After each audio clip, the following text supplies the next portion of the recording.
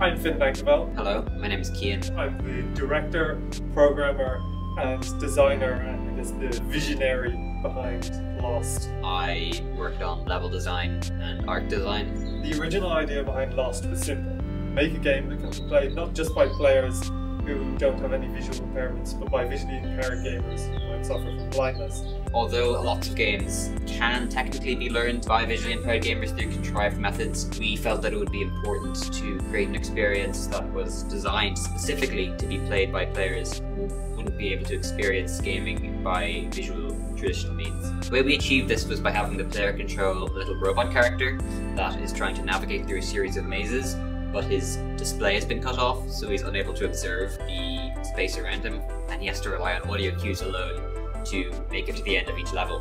Sound design in Lost is obviously one of the most important things that we had to get right, because there's no visuals, there's nothing to tell you where to go. You need to be able to rely on the audio cues alone. The audio cues for different obstacles like walls, or force fields, or sinkholes, or any number of dangers that the robot might encounter on his journey are all unique. So the levels are designed on a 10x8 grid.